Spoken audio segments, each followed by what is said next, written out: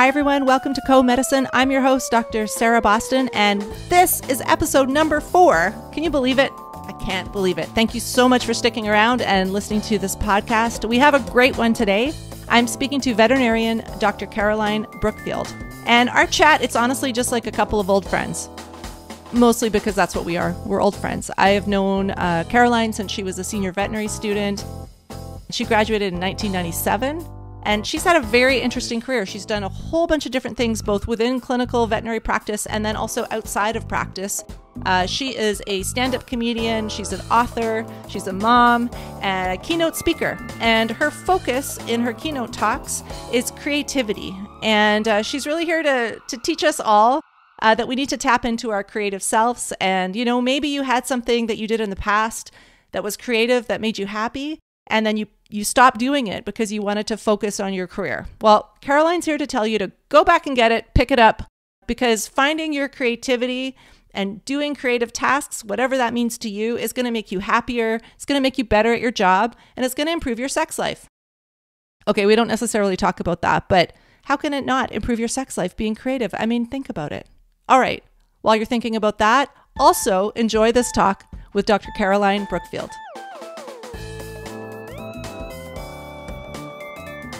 Well, welcome, Caroline. Thank you. Thanks so much for being here. You said my name right for like the first time since we've ever known each other. I know. I've learned. I can learn. I'm old, but I... So on that note, we've known each other since 96. How many years is that? I don't do that math. Caroline, who I've called Carolyn for over 25 years, who's my friend, was in my husband's class at the Ontario Veterinary College. We just answered that question. When did you graduate? I graduated 1997. Yeah, 97. So you've been a veterinarian for over 25 years. You're also a creative. You're a stand-up comedian. You're a keynote speaker. You're an author. You're a mother. You're lots of things. But why don't we start just by focusing on your career in veterinary medicine? So tell us what you do in veterinary medicine. Why did you become a veterinarian, and how has your job changed through the years? When I first went to vet school, I wanted to be a mixed animal vet. Like to the point when I was 18, I went to a tattoo parlor and I wanted a cow tattoo on my bikini line. And the tattoo artist was like, I don't think you want that. I was like, what? And he talked me out of a cow.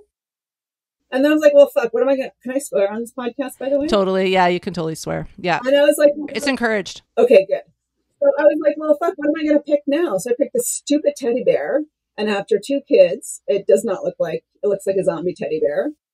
That's my tangential story about I wanted to be a mixed animal vet. And then I wanted to be a zoo vet all through vet school. Like I was like on the fast track. And then I was working at a place called White Oak in Florida doing an externship. And they have all these endangered species. I asked the resident who just spent 4 years of residency, had like an internship or whatever. I was like, where are you applying for a job? She's like, Oklahoma. I'm like, I don't want to live in Oklahoma. So then I say, maybe I don't want to be a zoo vet. So I ended up moving to Florida after I graduated and working in small animal practice and emergency medicine. And then I took a year and a half off to travel. I did some volunteering involving spaying a dog on my front porch in Thailand, which was very bad. It actually went fine and all went well, but you know, I was a bit of a rebel in those days. And then I moved to Calgary because one of the reasons I didn't want to be a zoo vet is like I wanted to pick where I wanted to live. And I loved Calgary. So I loved to rock climb and mountain bike and be outside. So I moved here and started working as a small animal locum tenens or a relief vet for our American friends. And kind of got bored with that. So I've done a bunch of stuff, Sarah. Like I worked in lab animal. I've worked in wildlife. I did some locums at the zoo. I worked at Nestle Purina as a technical services veterinarian, which is where I actually developed my love for public speaking. And what else have I done? I don't know. I was helping doing instructing at the University of Calgary. I don't know. I've kind of done all of it except for a mixed animal practice. And a zoo vet. I was a zoo vet. I worked as a zoo vet in Calgary. They had a vet leave. I mean, I'm not a board zoo vet. I didn't know that. I worked at the Calgary Zoo for like 3 months filling in. And I darted a lion and sutured her. Like I did all kinds of stuff. You know what people always ask me? There's a couple things we have in common. Actually, a lot of things we have in common. I also wanted to be a zoo vet. I did a rotation for a month at the Miami Zoo, which cured me of that. But people always ask me, craziest animal you've ever worked on? So seeing as you were at the zoo, what's I mean, lion might be the craziest, but what's the craziest thing you've done or worked on? One of the most memorable was when I came to Calgary and did my externship. So I was a student, and here in Calgary, you'll know this bear Skokie, and Skokie is one of the grizzlies that still lives at the zoo. And in 1996, which was when I did my externship there, he was in the wild, but he was a problem bear. He was eating grain off the tracks, and he was like habituated. And he wandered into the bakery in Lake Louise called Lagan's Bakery, and they were like, he's going to die or go somewhere.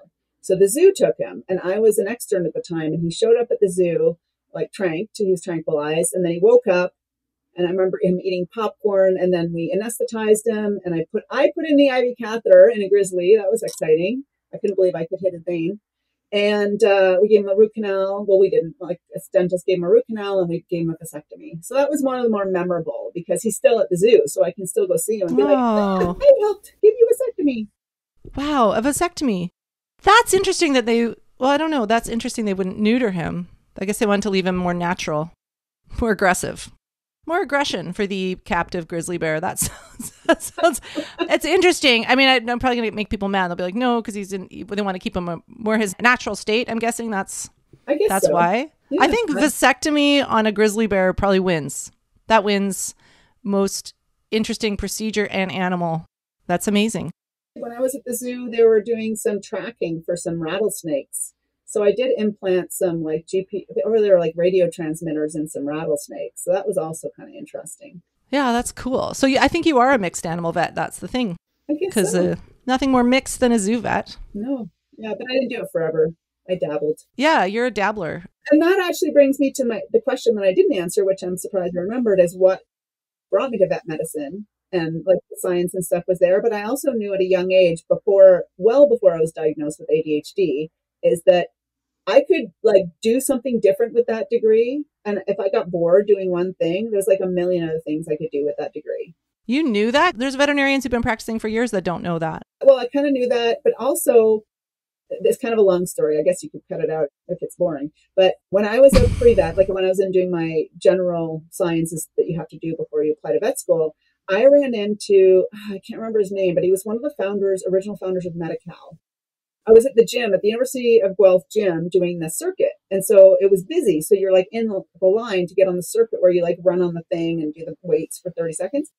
And we were chatting and he's like, oh, well, if you want, I'll tell you like my kind of perception of veterinary medicine. And I was like, that would be great. I'm like 19 or 18 or something. And so I go sit in his car, but I'm like, I don't know this guy. So I'm sitting in his car, like with the door open, like ready to bail, cause like, who knows if this is like some crazy lunatic, but he wasn't. And he sat down and he drew a picture of veterinary medicine and he put all of the things like research, teaching, industry. This is like 360 of veterinary medicine. And so maybe that was where I was like, oh, I kind of opened my eyes to something more than just a clinical veterinarian. Yeah, maybe he should do a lecture on that instead of taking 18-year-old girls into his car. I don't know. It's just a thought. Maybe both. So currently, like as far as your veterinary work, I know you're doing lots of other work, but your veterinary work is still locum work in small animal practice. Correct. You've got quite a broad view of veterinary medicine, but how would you say the profession or the job, whichever you feel more comfortable talking about, like how has that changed over the last 26 years that you've been practicing? Well, some of it's a generational shift away from like, well, I have to work these hours to like, I don't want to work these hours. And like, what? I didn't know we could do that. To, like I remember when I worked Emerge in Florida, they only wanted to hire 2 vets. So we basically worked 7 days on, 7 days off. And at that time, the emergency clinics were closed during the day. So I love the expression. People can't see your expression. You're like, what? I lived it too. It's just it's hard to think about. It hurts. Yeah. I know. So like I would go to work at like 5 p.m. on Monday and work till 9 a.m. on Tuesday and then have like 9 to 5 off where I tried to sleep. And then I would do that again until Friday when I got to work at 5 and I worked till Monday morning at 9. Yeah. Okay. Now people need to see my face because that's ridiculous. Yeah, but we did it, right? Our generation of vets, when we come out, we're like, oh, that's just the job, I guess. Well, in the standard of care, you couldn't do that now with the expectation of standard of care. And the one emergency clinic I worked at in Florida, it was me and this guy who had been in the Vietnam War, who was not a tech or anything. He was just trained on the job. And we would just be like, I'd be stabilizing like it's Florida, right? So you were in Florida. Yeah. Like gunshots and alligator wounds and a lot of trauma. So I've got this flail chest and I've got this cat like having an event from heartworm. And I'm just like, it was complete MASH unit. Yeah. Okay. So we have maybe some PTSD from that. So I guess in that sense, it's changed for the better. Well, I remember in Florida, I remember this case. I remember this dog that came in and it had a GDV, and I fixed the GDV, and I was really sketchy about the spleen. So I did a splenectomy, and the dog had to stay at the clinic because they were going on vacation or something. So it stayed boarding. And I was like, oh my God, are they going to pay their bill? Guess how much it was? It was like $1,500 or something. $1,000. Really? That's amazing. That's amazing. I know, right? I was like, oh, are they going to pay their bill? But they were probably like, it was $1,000, you know, I can't believe it. Yeah. I think it was the biggest bill I'd seen, right? Which really? Is the thing. Because I'm doing like trauma and C-sections. And so that's changed. Yeah. And then another thing that's changed is the clients. And this is something I talk about a lot. I feel like people don't take accountability for their decisions. What I mean by that is when I had the dog with the GDV and splenectomy, I would probably have been like, this is gold standard. We'll do this and the fluids and the surgery. We could try doing this middle road and see if it works. Or there's this like kind of cheap approach, which I don't know if it'll work or not. And people would be like, okay, I pick B, right? Like they would just take your, like there wasn't an internet, which is not necessarily a good thing. Like I think it's good that people are educated and able to research appropriately. But they'd just be like, okay, well, this is the one I can afford, do that one. And if it didn't work out, they'd say, well, you know what? We did our best. You know, that's all we could afford, but that's just what happens. But now people choose like the cheap one. And then if it goes wrong, they don't remember that conversation, or they can't take accountability. They feel paralyzed with indecision about what works for their budget as well as what they can do for their pet. I don't know if you find that.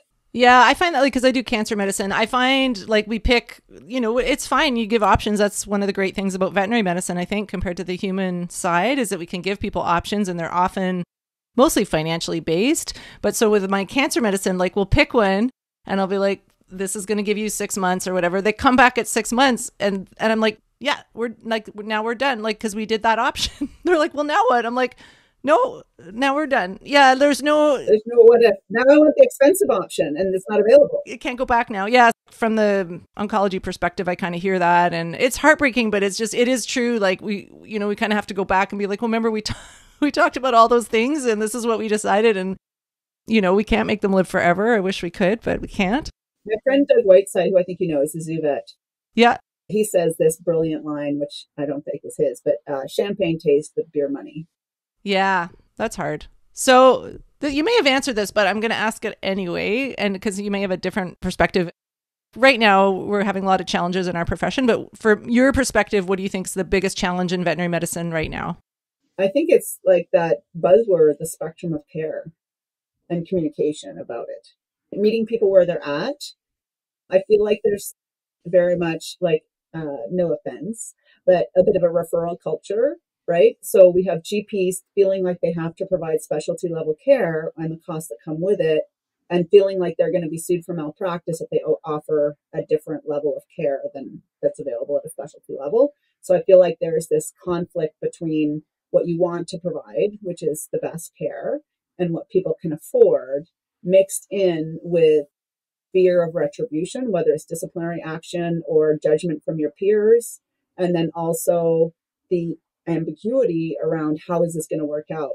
You know, I had a conversation on LinkedIn with somebody about this, and they used the example of someone who couldn't afford a TPLO for fixing a cruciate ligament rupture. So going to a cheaper surgeon for a lateral approach with the whatever, the wire or whatever they use. And it was like, yeah, so the people who that works for are going to be thrilled. They're like, oh, you totally should do that because it's way cheaper and it works just fine. But then you get that one that doesn't work, because that's the risk if it's going to fail. And they now are like, they forget that conversation, and the vet feels like, oh, we judge our decisions by the outcomes, not by what we knew at the time. So I think that's a challenge, is feeling confident in offering options without this fear of retribution, whether it's from our colleagues or clients, and just trying to help people with their pets, which is really what it's all about. What we're supposed to be doing. Yeah, we're a judgmental bunch. I try not to judge, and it's gotten really expensive, which is very challenging, I think. All right. So more on the more positive side, because you're still practicing as a veterinarian. What do you like the most about being a veterinarian? I like the diversity and the challenge. As I get older, I found that more difficult. Like I found that I was a little bit more up for challenges when I was younger. Now I think, you get schooled a few times, so it's harder to be bold. But I love the diversity of it. I love the people in the profession because they're good people who really want to make a difference. And sometimes I get to hang out with puppies and kittens. That's my favorite part. I'm not going to lie. During the pandemic, I just hung out with puppies and kittens. I loved it so much. I mean, I still do, but that's definitely my fave part of being a veterinarian, hands down. I'm like you. I like surgery. I like to do surgery. But as a locum, it's more difficult because your case selection is a bit harder. Yeah, for sure. I'm locuming right now too. So yeah, I hear that. Okay, so now I'm going to pivot to stand-up comedy. Pivot. We're pivoting. You said something to me a little while ago. And I don't know, you can correct me if this is not how you see yourself, but because I know you're also a keynote speaker and you speak about creativity. And you said, well, I see myself as a keynote speaker who does stand-up rather than a stand-up comedian who does keynote. So can we start with just maybe speaking to that a little bit? And then I want to get into the stand-up a bit more. Well, I think I say that because I love comedy. And when I don't do it for a while, it's hard to get started. Like anything, there's an inertia. But when I go and do some comedy, I think, oh, this is so much fun. I want to do this all the time. But I also don't want to be in a bar 7 nights a week doing 5 minutes of work. So I'm kind of lazy. Like, I just don't think I want to put in the effort that I think it would take. Or maybe it's a fear of success. That's a whole thing I deal with, of trying to break into such a difficult industry. And I'm also a little bit of a princess, and comedy doesn't pay very much. And keynote speaking has a much more direct path to revenue. It's very difficult as well, and it's challenging. But I feel like the keynote speaking can combine my love for comedy as well as my love for education and my passion for helping people find that unique spark in themselves that can help them feel happy. All right. Can you talk a bit about, I haven't heard someone say fear of success before. Maybe that's a thing and I just don't know, but I think it's a thing. Okay, well, for you, what is it? What does that mean? So fear of success would, for me, be, let's say I'm afraid of success as a stand-up. Well, now I'm traveling all the time and I'm on TV and people are criticizing me and I don't have control over my own time because I have an agent who's booking me here, there, and everywhere and sending me to Siberia for a comedy tour. Like, maybe I don't want to do that. I think it's a lack of control. So my fear of success is if the success, which is probably flawed, and that's something I have to evaluate with my therapist, I think it's more around a lack of control, which is why I've always been a locum and I've always felt very strongly about keeping control of my life, which is one of the reasons I decided not to be a zoo vet, right? Yeah, it sounds awful if you had to have an agent who booked you in on a tour and you got a Netflix special. That would be terrible. Yes. I'm so afraid of that. But I told you it was a flawed. Yeah, that's why we're all a little flawed. That's fine. In some degree, I do understand what you mean. I think there's a tremendous amount of effort to kind of make it as a stand-up. And also the current path is there's a lot of nights and bars. And so for Gen Xer, women, I think that there is an additional layer of challenge for that because I'm not up at that time. And then there's people have been very kind to me in the community, but it's a younger crowd. It's a male crowd. It's a bro-y crowd. So, I think there's sometimes that's a bit challenges that I face anyway. So I'm sure it's similar for you. Yeah, absolutely. We're just talking about straight stand-up comedy and maybe we've answered already, but what do you think is the biggest challenge about it or difficulty? Probably the self-motivation to maintain that momentum, to actually reach out to a producer and be like, hey, especially when you don't know, and we all kind of get those rooms that we're more comfortable with, and be like, hey, can I be on your show? And I'm like a 51-year-old white woman, and it's like a 22-year-old guy. It's funny because I don't mind getting up and telling my jokes, but the reaching out to producers and trying to get a spot and networking, that can be hard. And you just think, do I really want to do this? Because maybe that's that whole thing we're talking about. I don't see myself as being a Netflix special comedian. And maybe that's a mindset thing. It's just I got to write some jokes, it's that self-motivation because there's really nobody cares if you write a joke or get up on stage. Nobody really cares except for you. No, I can hear that. But you still do stand up. So what do you like? Why do you do it? What is the thing about stand up that you like the most that keeps you going back? Well, I mean, people laughing is great. I like to do things that are different, and it's really fun to be completely outside of your sphere of what you're used to being in. Like the people we hang around with in stand-up clubs, Sarah, are not the people we hang around in vet clinics.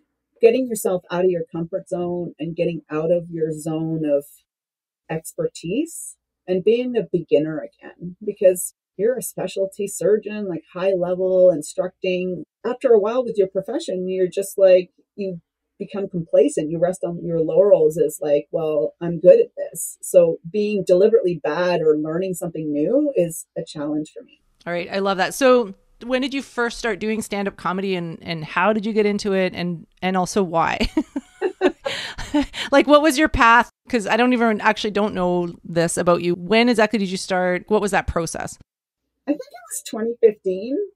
I don't remember. So the process was, I'd always been interested in arts and performance. And in high school, I loved drama and acting and photography, and then went to vet school. And obviously had to put that all to the side while I was doing vet school stuff and trying to be a vet. And then I felt like I was kind of missing something. So I went back and took some acting classes and really liked that. And I'd been doing some improv here in Calgary with a group, just like informally for many years, even before I had kids. So that would have been like in the early 2000s. And then I had a website. So I had a couple of online businesses. And that's not really important, except for to say that I had a business coach. And her name was Kelsey Ramsden. Her name is Kelsey Ramsden.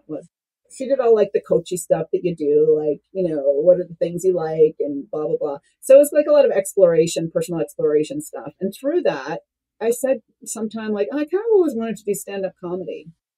And it just kind of came out, kind of always been on my bucket list, like really just in the background. And then I hung up from that call and I just Googled stand-up comedy lessons Calgary. And lo and behold, there was a class that had already started. And so I emailed the instructor and said, hey, I wanted to join the class, but I see you've already had a class. And he said, no, we actually had to delay it a week. So you're in. So I took that class. Then the rest is history. Oh, it's very serendipitous. I know you're a little bit nerdy like me. I mean that as a compliment. No. So did you do more than one class? Or did you study it? Did you just do the class and then start going up? It was like a 6-week class. So through the 6 weeks, we kind of built a set. And at the end, we quote unquote graduated and did like a set at this Funny Fest festival that was on. And I was very conscious of the fact that if I didn't book more comedy immediately, I would never do it again. So I went out and said, oh, how do I get on this? And how do I get on that? And just kind of built it from there. And, through COVID, I think I did comedy like once or twice, and I do it in spurts. Like sometimes I'll do like 3 or 4 sets in a month and then nothing for a few months. It just really kind of depends on my schedule and the self-motivation and what's available as well. Yeah. Did you do Zoom comedy or not? No. All right. No, I haven't yet to find someone who found that enjoyable. At that time, I was more focused on my keynote speaking, I think. That's true. And you did that over Zoom. And I don't feel like I was at the level, like maybe like it's all like this, self-concept or maybe not imposter syndrome, but I was like, I'm not good enough to do Zoom comedy. Like I didn't feel like I was. No one is, Caroline. True. No one is. Even like, I don't want to name names, make enemies, but I would listen to people who are like seriously famous stand-up comedians doing Zoom comedy, and I'm like, oh, they're not doing it well either. So I think I'll stop. So you did some, just stopped after a while? I did some and then I stopped. I think there's some people who are good at it, but I think it's a different art form. That's sort of what I concluded. Yeah, and I think you need very polished jokes that kill already. It's not good for trying out a joke. No, because you have no feedback, right? Hey everyone, I just want to give a quick shout out to our exclusive title sponsor, Hill's Pet Nutrition. They are just a fantastic nutrition company for pets. They have a new diet out called Onc Care, and I'm a veterinary surgical oncologist, so I treat pets with cancer.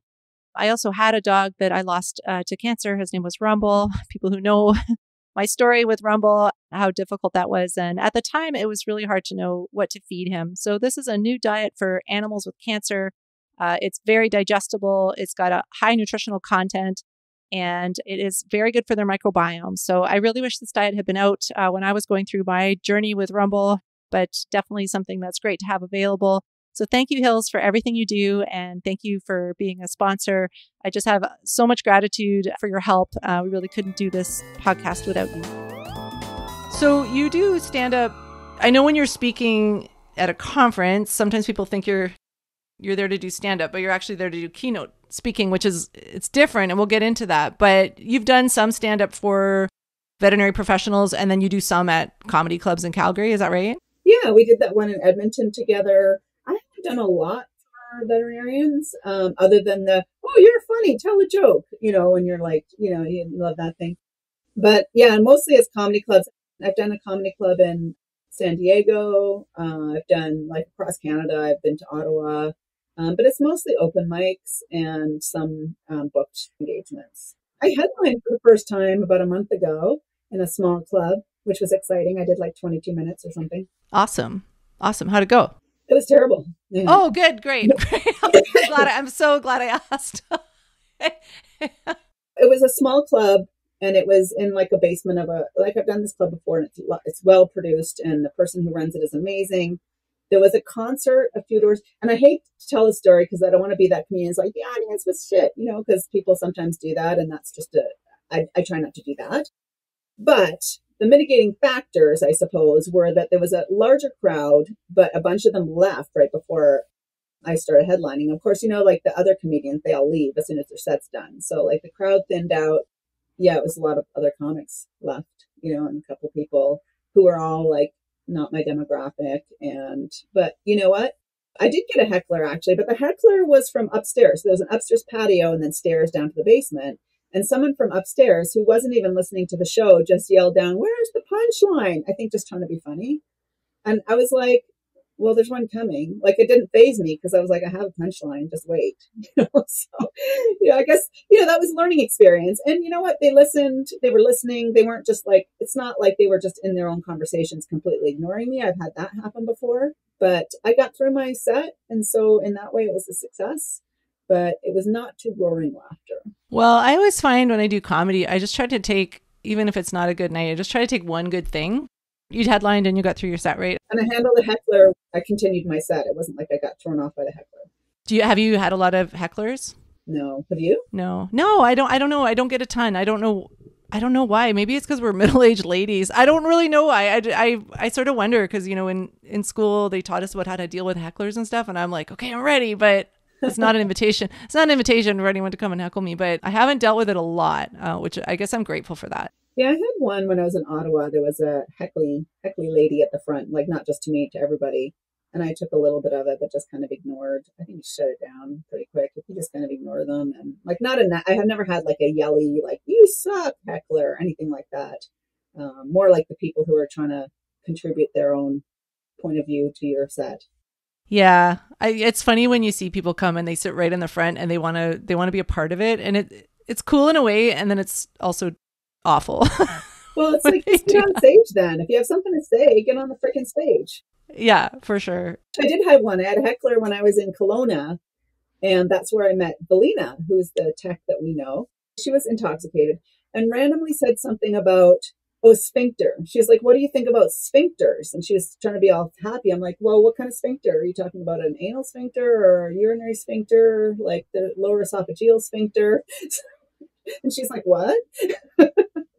That's a good response. Yeah. It's a good response. Dude, you're bringing your medical knowledge in to silence a heckler. Yes. With your anatomy. You anatomied them. It reminds me of that anatomy class we had first year where everybody lost half a point because, they had the organs that you had to identify and everybody put bladder, but because you didn't put urinary bladder. Oh, really? You lost a point. I'm like, that's stupid. Oh my God. That's very pedantic.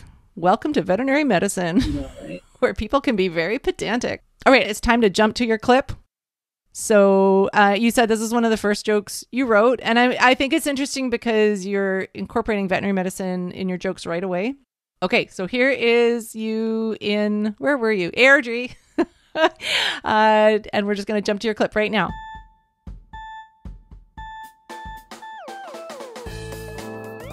Graduated from vet school in Ontario, and I thought, I want to do something different. I want to go somewhere like Canada, only warmer. So I went to Florida. Yeah, just like Canada, only warmer. But what was great about there is that they love their veterinarians down there. I just felt so appreciated. I went to a party and I met this guy. And he's like, what do you do for a living? I said, I'm a vet. And he stops and he looks at me with a tear in his eye and he says, thank you for your service. Wow. Okay, so this same thing happened. I lived in Florida and this happened to me all the time. It is actually in the States, people get a bit upset if you say vet because there's like veterans. And if you say vet, that is supposed to be for veterans and they do get upset with you. So we're supposed to say veterinarian. Maybe that was the problem. I didn't know that. Well, but I would say veterinarian and people still thank me for my service. And then I would say, no, I'm a veterinarian. And they would be like, yes, thank you, ma'am. And then at that point, I would just say, you're welcome. I didn't know if they really knew what I was saying. No, probably not. I was 24 years old when I went down there. I had someone say to me, they're like, oh, what do you do or something? I said, I'm a vet. And they said, what war? So I do a joke about that as well. And I'm like, the war against pet overpopulation? Like, yeah. What war? But I guess I could have been like in the Gulf or something. I don't know. They respect to a point, they respect their veterans, except the ones who don't have healthcare. And, those ones. They talk the talk, but they don't walk the walk, maybe. They do, which I think that's a good thing to respect veterans and veterinarians. But yeah, it's very confusing. I don't know. One of us maybe needs to change. One of us maybe needs to make a change about what we call ourselves. But that is challenging. So I want to talk to you a little bit. I know you said that was an early joke.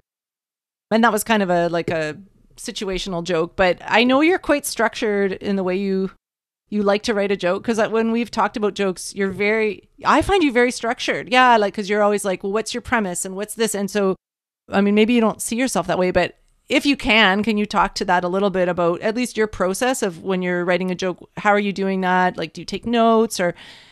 Yeah, I just want to hear about how you write jokes. Yeah, I remember we talked about that. And I think part of that is that I was trying to put more structure into my joke writing to make it better. And learn, I like to do it right. I like to do things right. I'm a Gen X veterinarian. Like, I like Same. Am I doing this right? Am I doing this correctly? Am I winning? Are we winning? Am I winning at joke writing? So I'm really bad at the premise, actually. I know that we talked about that, but I think it's because I struggle with that, like what the premise is. So when I write a joke, like if I'm starting from scratch, a lot of times, like I have like the notes app on my phone or I have a notebook, I'll just scribble down something and could be I'm listening to another comedian or I'm walking down the street. Like one of the premises that I haven't written a joke about yet, but I was standing in Tim Hortons. Anybody in the US listening, it's a coffee shop. What the hell is with these menus that like flap around? I'm like, I think I wanted, what? Oh, it's gone. And they're like, what do you want? I'm like, I don't know. I have to wait now until, and then there it is. And but it's gone already. Like, holy shit. So I was doing that and I try to be observant about like ridiculous things. So that I was like, this is ridiculous. And then remembering to write it in my book and then sitting down and thinking like, well, what's funny about that? And putting some of the structures that I've learned and you probably learned as well. Like, am I doing a list? Am I doing like, one of the things I was taught was to think the opposite. So if you hate that, then how can you love that? Like, I love it because, whatever the reason is. So I try to just put some type of emotion or context around it. What do they call that? I don't know. They call it something. I forget. Like you're living in the moment, I think, because it's like whatever you can see on the menu at the time when you get up there, that's what you're going to get. Yeah. So like, what's the premise? The premise is like you have a menu you can't read, I guess. Maybe that's the premise. And then what's your feeling about it? Like it's stupid or it's hilarious or it's annoying. And then what makes it funny? And that's where things like, I do a lot of comparison. Like, what is it like? It would be like a flapping menu like that would be kind of like a Russian roulette at the doctor or go to a dentist and you don't know which dentist you're seeing. You just go in some random door. Like what is it like? Like what is seeing those menu things flash by? I try to feel like, what does that remind me of? And what can that be like? And then how can I tie those two together in a ridiculous way?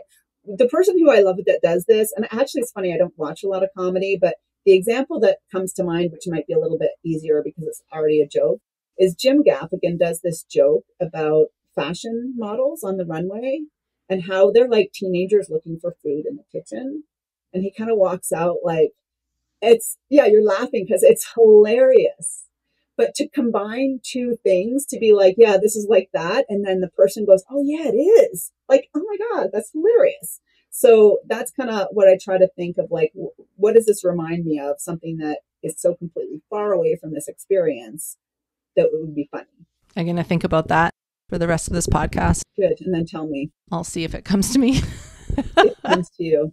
All right. I think I'm pivoting again because I want to get into your real passion, which I know something that you're like, I know you love comedy, but comedy, what led you to, I mean, I don't even know if you're speaking about creativity because it's more than just your speaking. I mean, it's kind of like your whole jam right now is getting into creative mindsets and being a creative. So can you just talk a little bit about what led you to that? And like, I don't even know, I don't want to put a label on it because I don't even know if I can, but how would you kind of explain that to everyone?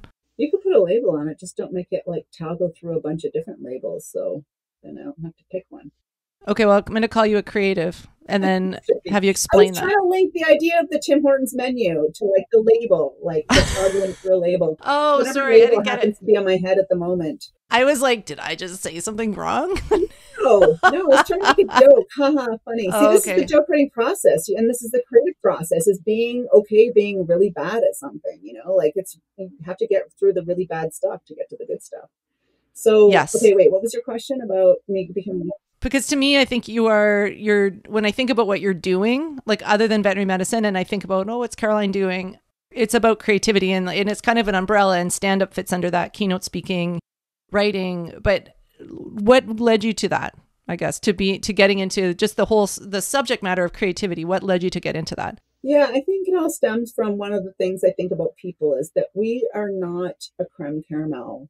We are baklava with many, many layers. Mm. So with that preface to say that I have many, many layers that have conspired together in my midlife to put those things together. So I've got my love of performance and drama and photography and creativity that I kind of left aside in high school and have reconnected with through stand-up comedy, through my performance. And then I had my job, my corporate job, where my job was to speak to people. And I loved it. And everyone's like, everybody hates it. I'm like, well, and through trying to figure out kind of what I want to do with my life when I'm 40, it's like, oh, well, if I love it and everybody else hates it, then maybe I should do that. And so those are kind of two separate but similar things. And then, you know, doing the stand-up gave me so much enjoyment and thrill, and I just loved doing it. And I thought, well, I want to speak to people, but not through a corporate lens. But what am I going to talk to people about? And who am I going to talk to about? So first I started speaking to veterinarians about hiring and being a locum or a relief vet. So I was like, well, I had an employment agency for 10 years, like connecting. So I'm like, quote unquote, an expert in being a locum. But then I realized I'm not passionate about that. It's a small market. Nobody pays. And I don't need to make $1 million. But, you know, if I'm spending all this time developing something that's a quality product, I need to be compensated for it. So otherwise my husband's going to kick me out. So I guess it's just many things that conspire together. And then I started wondering about, like, why is creativity giving me so much joy? And what is creativity anyway? And I didn't think of it as creativity. I was like, why does doing like stand up and acting, why does that make me feel good? And I think one of the moments was when I was working at a vet clinic, and I worked there like every once a month or something. And I had always been embarrassed to tell people about my jewelry business because I thought they would think, that's so weird. Like, why are you doing a jewelry business when you're a vet? But then I started caring. I was like, whatever, I don't care what people think. So I told them about jewelry business. And then a month later, I came back and they were like, you know, you had that talk about your jewelry business. And I thought it was weird, but then I thought it was so cool. And it reminded me of like the quilting I used to do and how I loved quilting. And I realized, why did I stop doing that? I just kind of stopped and I started again. And now I've been having so much fun and I have something to look forward to at the end of the day. And I thought, is that for everybody? And the more I met people, the more it was like, I love to do this, but I don't do it anymore. And it was always something creative. So then I dove into, as you would, as a researcher, and I still had my access because I was taking a certificate at the UFC. So I had PubMed access. I downloaded hundreds of articles peer reviewed on applied creativity, everyday creativity, and the benefits. And I was like, what? Why doesn't anybody know this? And so that was the catalyst for the keynote speaking. No, it's cool.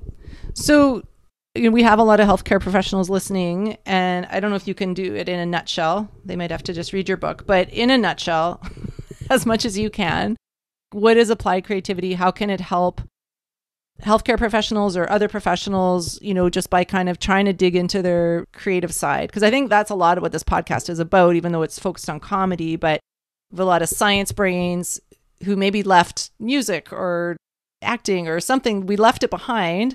What's the benefit of trying to bring that part of us back? Yeah, and I love that you position it that way instead of saying like for people who aren't creative, because we are all creative in our own unique way. But what happens is kind of that curse of knowledge, like we were talking about before. We get so good at our profession or what we know that we feel uncomfortable going somewhere where we're not an expert anymore. And creativity is a practice of stepping into uncertainty, facing failure, getting up and doing it again, which is kind of resilience.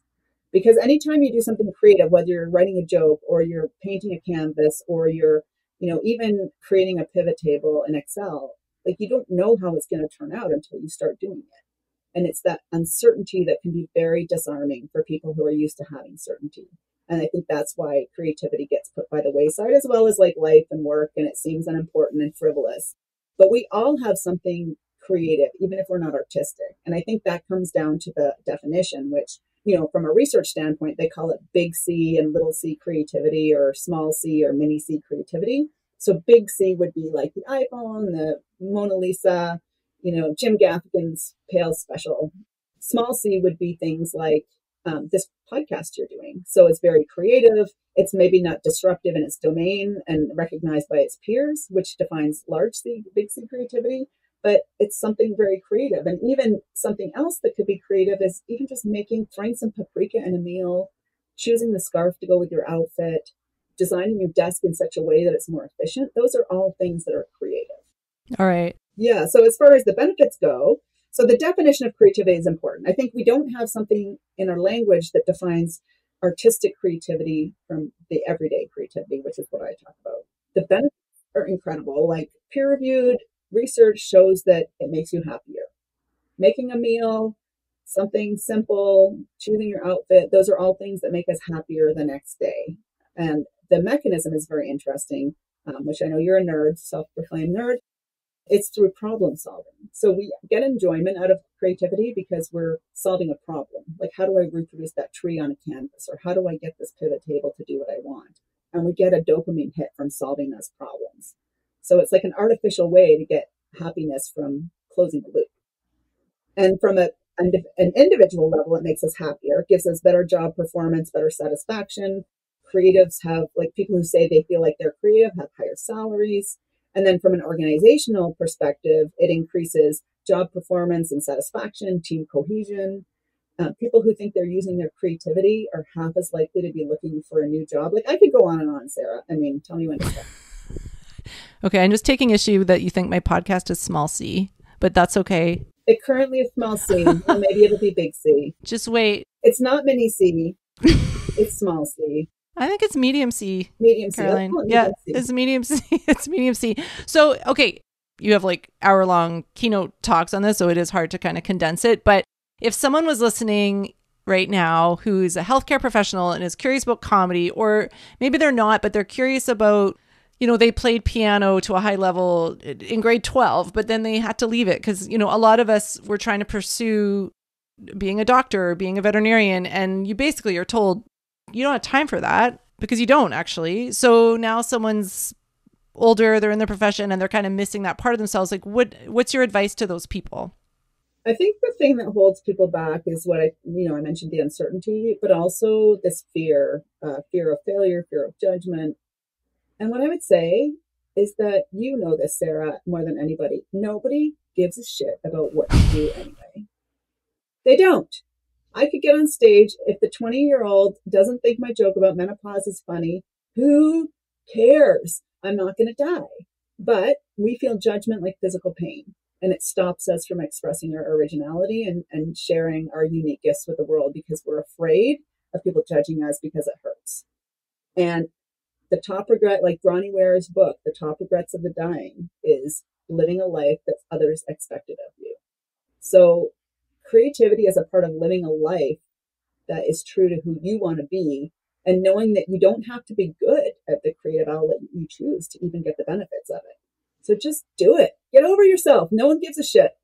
We all want to win. All the nerds want to win. We want to win at comedy. That's it. And that's where I think we're so, especially in healthcare, we're so programmed to be great. I mean, I'm going to be an armchair psychologist here, but we validate our worth in a lot of cases by our capacity and our definition of self of being a healthcare professional. Like, I am a veterinarian. That makes me immediately someone who's worthy. It doesn't matter. None of that matters.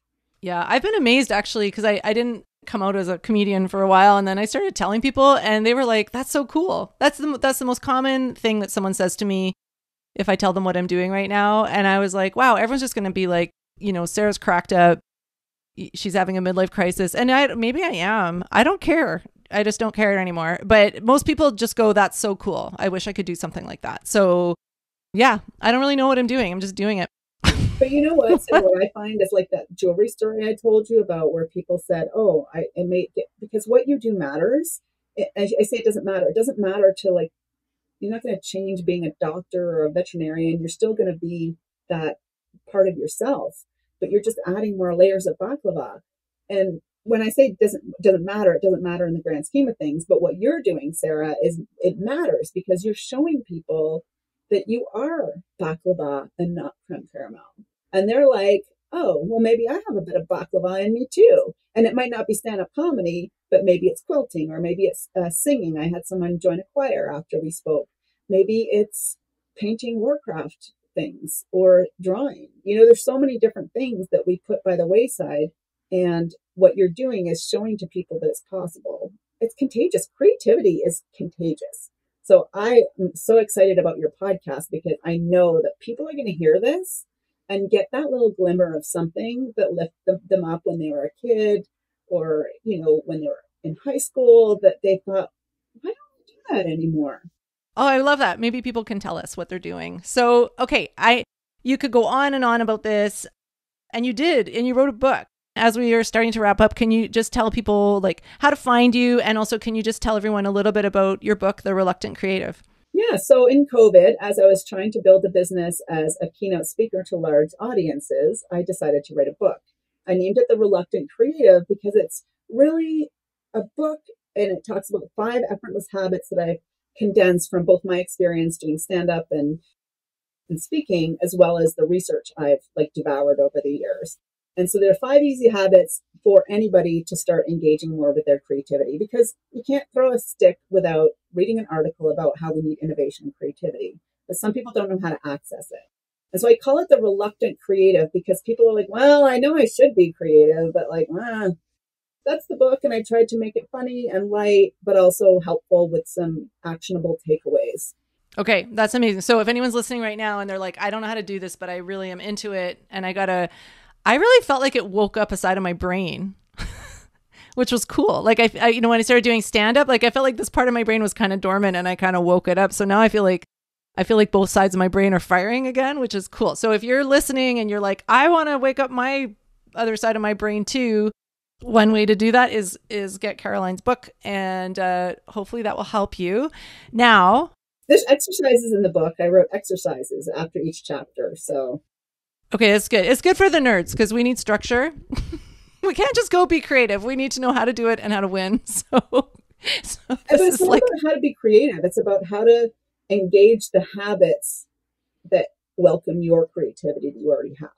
So it's about welcoming in existing creativity, not about building something.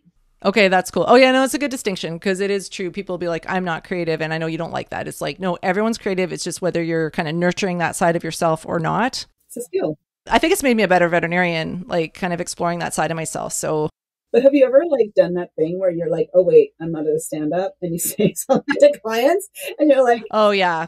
Oh, all the time. I had one where it was a dog that came in, and she had an infection around her vulva, and the prior vet had shaved the area to keep it clean and stuff, but it was moving. So I was like, well, I guess we should just shave the whole area so it's easier to access. I said, well, just give her a Brazilian.